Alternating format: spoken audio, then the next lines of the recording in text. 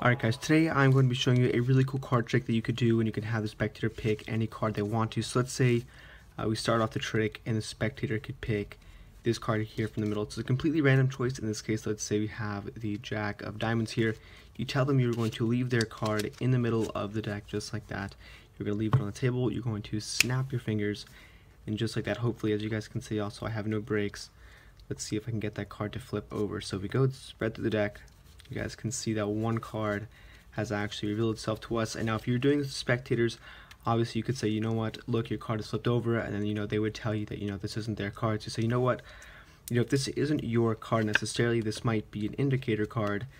This is basically going to tell us where your card is in the deck. So this in this case happens to be a 5. So you say, you know what, it might be 5 cards down. So you take 1, 2, 3, 4, and the 5th card here is going to be the spectator's card. And not only is their card going to be 5 cards down, but the 4 cards in between also happen to be the 4 aces. So this is a trick, guys, and if you want to do it, don't forget to stick around for the tutorial. Alright, so the good part about this trick is that there's barely a setup at all.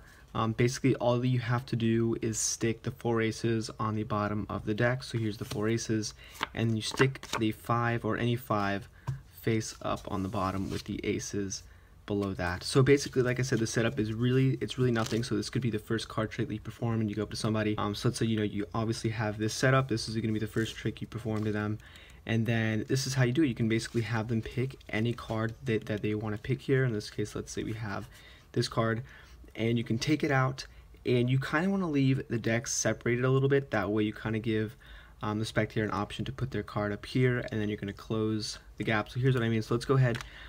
Now in performance, I actually did look at the card, but when you're doing the trick, guys, make sure that this is one of those types of tricks where the spectator isn't supposed to show you their card. So they take their card, they look at it. In this case, let's say we have the 10 of diamonds here. So they're going to be holding on to their 10 of diamonds.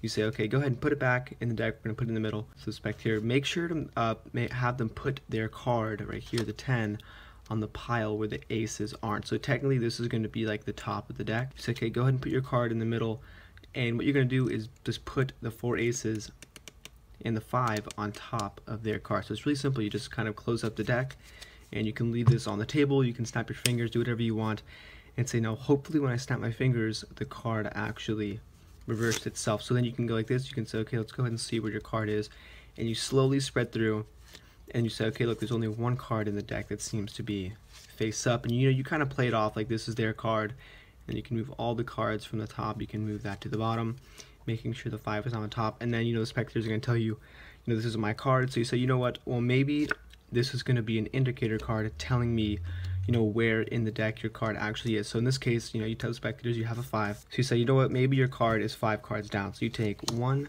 2, 3, 4, and those top 4 cards happen to be the aces, and then you can get down to the last card.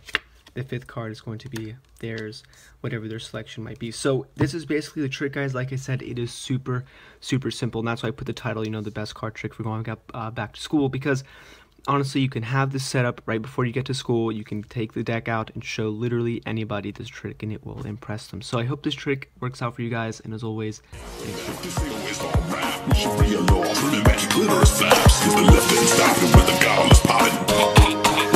Hillary Coffin, she's a literal vampire, belly goblin, hobbling around, chasing after your mama. Let's go give it to you.